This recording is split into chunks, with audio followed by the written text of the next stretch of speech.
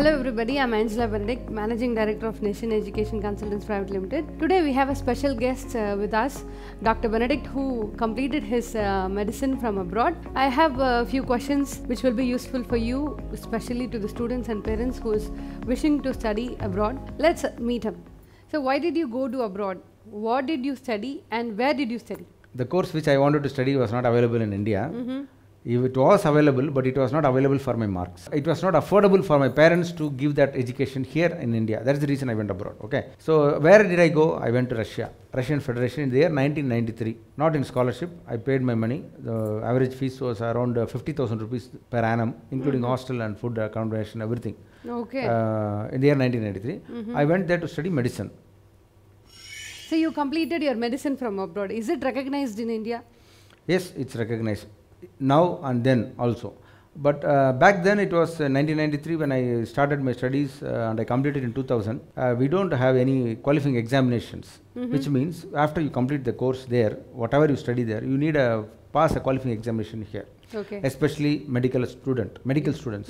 For example, you study in here, you going to UK, you study medicine in India, and that is MBBS, right? Yeah. So you go to UK, you write PLAB. Yeah. Okay, Professional Linguistic Assessment Board Examination. And you have to write an exam called USMLE in United States if you want to enter. So each country has their own type of qualifying examinations, and I had to qualify. At that time, there was not qualifying examination. So the only qualification is you study there, you return there, you come here, register and practice. So it was recognized. But right now, you can study in any university abroad. There are more than 3,000 universities. Okay, example, for medicine alone, and you can study there. And you have to look whether that particular college and course is recognized by the Indian government. Right now I am talking about. Okay, sir. And then you go. For example, if you want to go to pursue medicine, you go there, you study there, you come back, you have to write an exam called screening test. They call it next exam nowadays. And you have to register yourself with the local government body, that is National Medical Council, and obviously you have to register yourself as a doctor in the local medical government. Okay, sir. So this is the process of recognition. So nowadays, those days the qualifying examinations weren't there. So when you, as a parent or a student, when you decide to go abroad to study any course, make sure that course is recognized here, whether directly without any qualifying examination or through a qualifying examination. Okay, sir. And if you want to become a doctor, if you are going to Russia, China, Philippines or any other country abroad, make sure you are prepared well and pass the screening test which is being conducted after you complete the course. Okay, sir. Sure. Otherwise, you won't get your registration here. So you can work like a compounder only. Got it, sir. Got it. We have to be very careful in that. Next. Yeah, thank you so much, sir.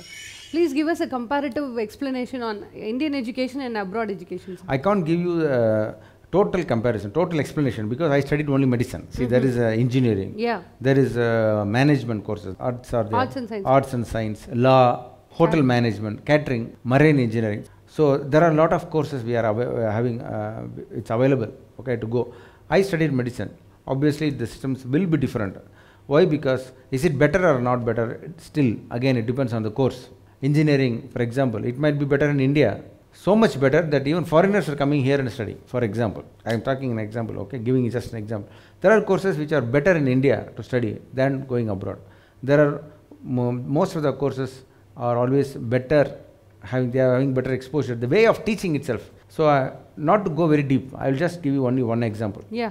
In India, we have in a classroom, either in school or class or a college, you will have minimum 50 to 80 to 100 students in a classroom. Yes, sir, true, very true. All colleges abroad, all the system of education abroad, in all leading countries, developed countries, USA, Canada, Japan, New Zealand, Finland, Australia, Russia, China, not China, I mean mostly the Russian, European countries, and they all have a student-professor ratio of 1:10, which means in a class there will be not more than 10 students. Okay. So the individual attention is there.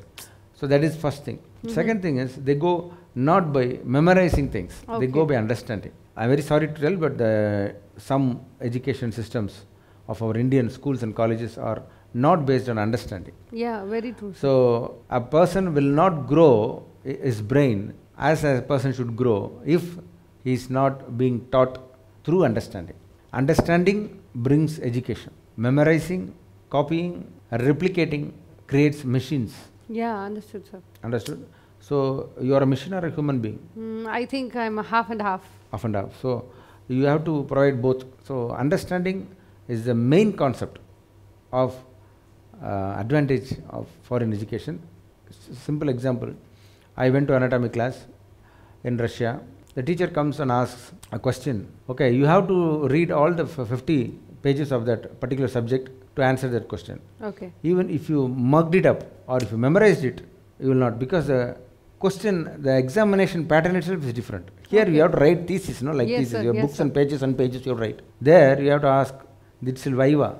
They'll sit in front of you and ask a question, you have to answer. If you don't answer it, you are fail.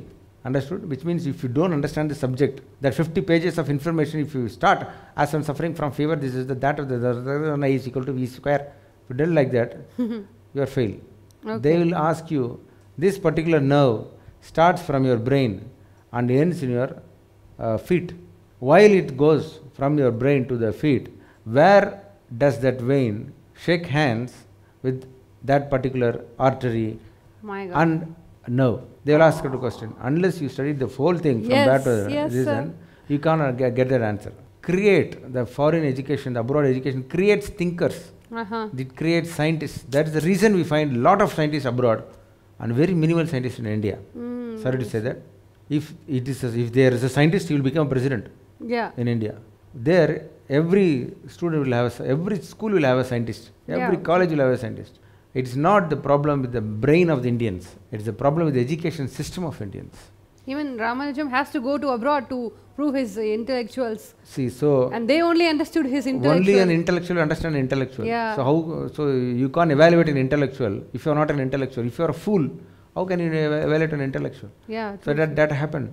So I suggest you send your son or daughter abroad for higher education. See, you do a graduate here. For higher education, let him go there, have more ideas. And come back. Come back. King Peter, who came back from Europe and created a big empire in St. Petersburg, Russia. So that is how it goes, madam. Oh, excellent, sir. Very good piece of advice. Seriously, if you are looking for some great advice, I think this will help. Thank you so much, sir. Thank you. Dear parents and students, I hope you all got the information very well. I am satisfied. I hope you are satisfied. Hope this interview is useful to you and to your career. Thank you so much. Until we meet next time, Angela signing off. Bye-bye. Thank you, sir. Thank you, ma'am. Thank you. Thank you.